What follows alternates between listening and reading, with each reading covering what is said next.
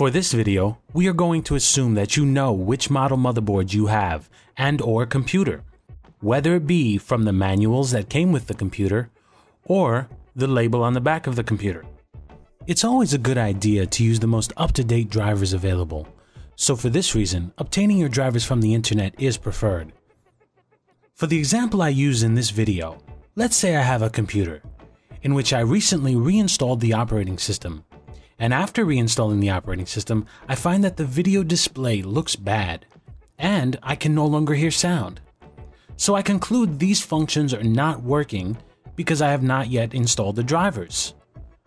I then search for my motherboard CD and find it nowhere to be found. What to do? Well, I still have the manual, and I find that on the manual it reads who made the motherboard and what model of board it is. We can see that the company that made the board is ASUS, and the model is P8P67 Deluxe.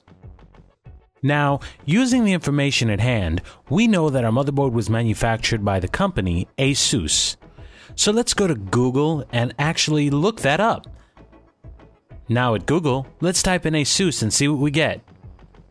Well, there you go. ASUS.com was the manufacturer's website. Let's check it out. In most motherboard manufacturer websites, you would usually go to Service or Support to download drivers. In this situation though, you go to Services, and then click Support. Remember, we're here to download drivers for our motherboard, so click the link on the top that says Download. This page is asking, what is the model of your motherboard? As we found on the manual, our model is P8P67 Deluxe. So let's type that in and see what we get.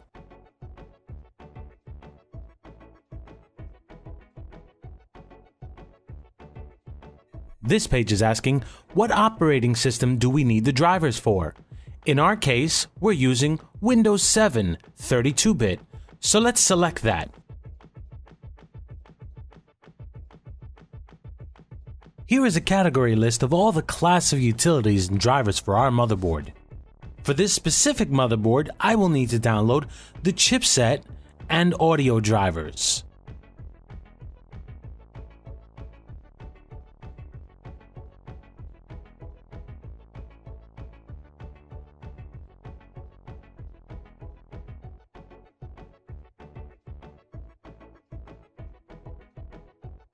Now, if you look at the category list, you may notice there is no category in the list relating to graphics.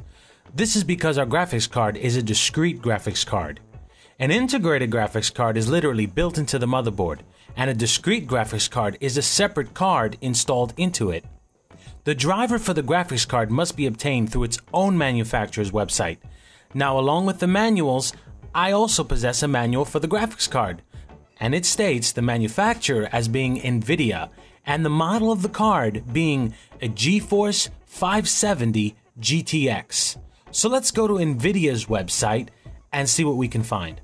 Just as we did before, we go back to Google. This time we type in NVIDIA and we go to the manufacturer's website.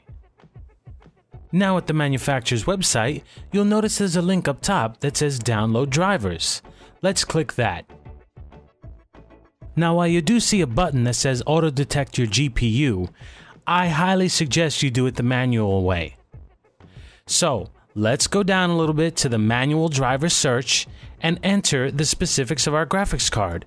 We know it's a GeForce, we know it's the 570 series, and we know what operating system, which is Windows 7 32-bit. Let's select those and continue. To start downloading your driver, click Agree and Download. That's it. We've downloaded all the necessary drivers to get our computer up and running. Now it's time for the installation. Now in the installation phase, the first thing we're going to install is the chipset driver. Start by clicking the Setup executable file. Now, don't be alarmed if your screen flickers. This may happen during installing drivers. Over 90% of the drivers that you will encounter are very easy to install. Most only require a few simple clicks of the button Next and Finish to finalize the process.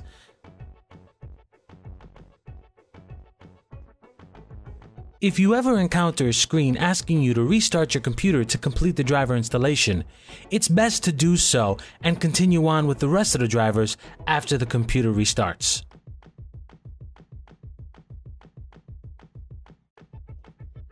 Now it's time to install the final driver, the graphics driver.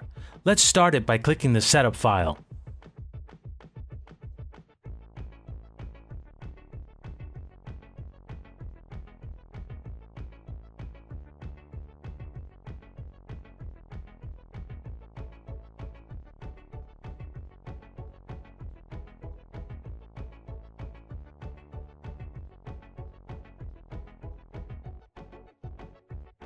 Click Agree and Continue, and on the next screen, make sure Express Recommended is checked. Then click Next to continue the installation.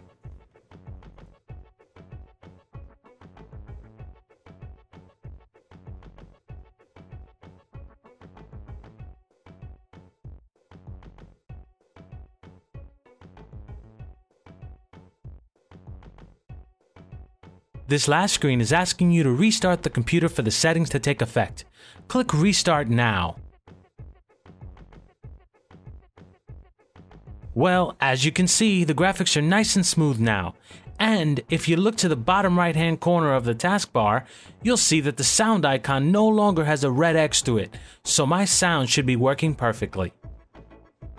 Now keep in mind, all the drivers I downloaded and installed are from my specific system only. Make sure to download your own system-specific drivers.